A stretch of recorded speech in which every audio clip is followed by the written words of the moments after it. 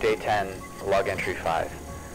I'm starting to doubt myself a little bit here. I dug up some old recordings of me and Change when I was younger, and I just forgot how powerful he is. I don't know if I can stop him. I mean, this is, well, impossible. Change controls time, he controls death and life itself, and change is inevitable. I don't want him to come. If everything I make is temporary, then why build it at all? I don't know what to do.